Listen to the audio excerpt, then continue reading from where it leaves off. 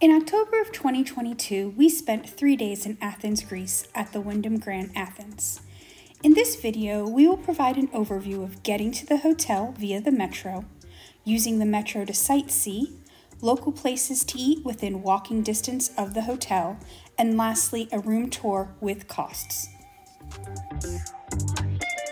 Once you locate the train station at the airport, you will hop on the blue line heading into the city center. At Syntagma Square, you will change to the red line and go 3 stops. From there, it is a short 3-minute walk to the Wyndham Grand Athens. Being from South Carolina, we have no public transit system, but still found the metro super easy to use. We simply hopped back on the red line and were able to use the maps and diagrams within the metro to figure out everywhere we needed to go. For example, the Acropolis was just a few stops down the red line from our hotel. Just steps out the front door, you will find some great food options.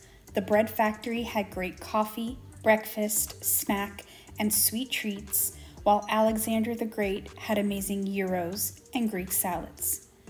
Lastly, Moroni was a cute restaurant that had wonderful moussakas and lamb shanks.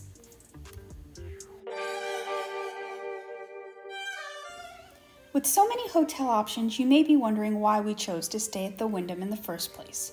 First, let me say this is not a paid review, but ultimately we stayed here because we are Wyndham Rewards members, and using our status, we were able to get this suite for 30,000 points plus 12 euros a night in taxes.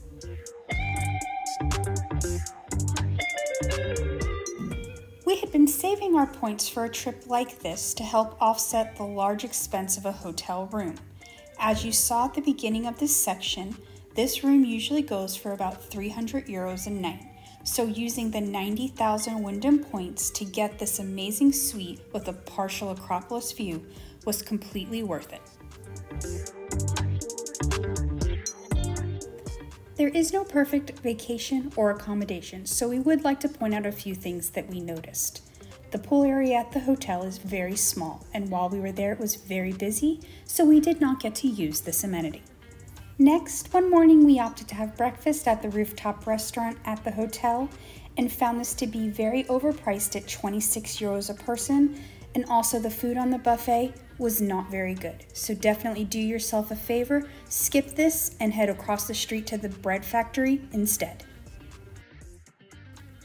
If you're planning a trip to Athens, or maybe you're just curious what things cost, please head over to our channel and check out our video, 3 Days in Athens, How Much Did It Cost? In that video, we go in depth in how much the metro, sightseeing, and food cost us for a single person over 3 days. The last piece of advice we would like to share before we end this video is if you are looking for more information about Greece, definitely check out the YouTube channel Greece Explained.